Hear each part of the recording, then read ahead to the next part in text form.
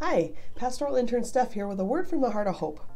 So I was thinking, there's a lot of expectations placed on each of us every day. Like I have expectations for my spouse, I have expectations for my kids, I have expectations from my spouse and my kids, We have all of us.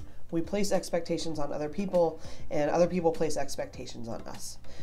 And sometimes it's hard to know what those things are. And it made me really glad that I know what God expects of me.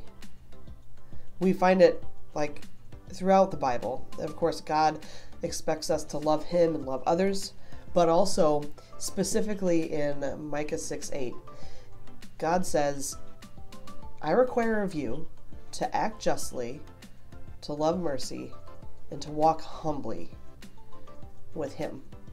So I'm just going to focus on the walking humbly part for just a second.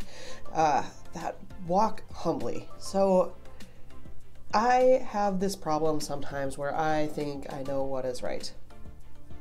I have that problem a lot.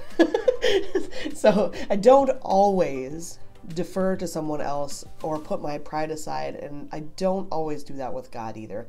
And if you're anything like me, that walking humbly part is hard. And actually, the loving mercy and the acting justly would probably just come easier if we would walk humbly.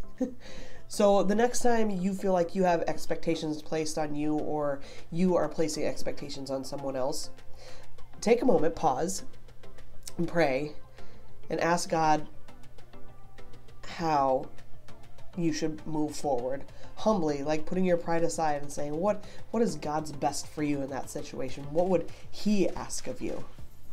What does mercy look like in that moment? Because we can always turn to God in prayer and ask Him what He wants from us, what He expects of us. But He tells us plainly in Scripture.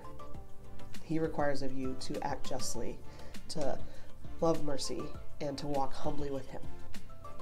I hope this has been encouraging. Have a wonderful weekend.